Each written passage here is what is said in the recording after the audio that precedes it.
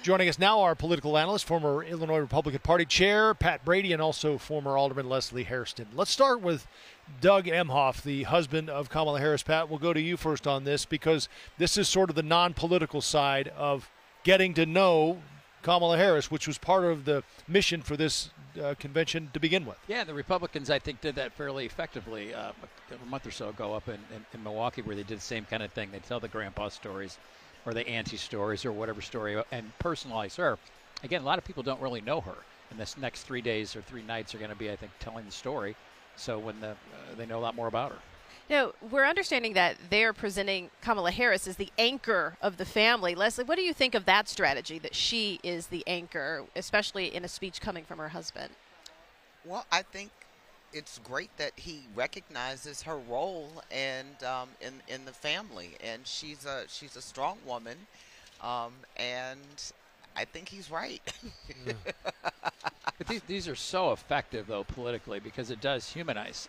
You see people in the Senate or in these things, you don't really know much about them, right. And that's the purpose of this, right? He's going to say, I know her better than anybody, and this is what she's about. And I think that goes a long way with voters, because they want to vote for somebody they like and somebody they know and somebody that might be having the same experiences they're having with their family or things like that. So I think these are very powerful and effective presentations. Like last night with President Joe Biden, his daughter speaking, and Yeah. right there embracing and him tearing up as he took the stage, that family connection, and of course with his wife as well. What do we expect to hear from J.B. Pritzker tonight? This could be interesting, right?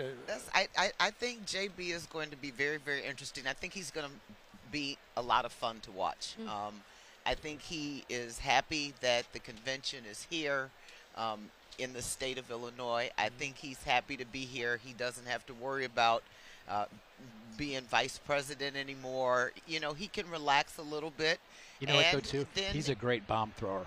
Yeah, He is. He is an effective bomb thrower, and he does it with a smile on his face. That's what makes it so effective. Yeah, he tangles with former President Trump quite a bit. He gets in Trump's head better than anybody. He'll be fine. And you know what? Because I sat next to him at one of the earlier conventions, and I mean, he's got a great sense of humor, and so I'm looking forward to see what he has to say today. We did hear yesterday when someone asked him, though, about a third term, that started bubbling up because it wasn't, it seems like there were indications that could be a possibility. Well, so, and up there on the it's a stage. great audience to do it with. Yeah, we'll see tonight. Thank you Remember, both. all week, CBS News Chicago is your convention headquarters. Stay with us for continuing coverage right here on CBS Chicago. And in addition to our on-air coverage, also we are live on our stream, CBS News Chicago, with everything DNC all week long, each night starting at 8 o'clock.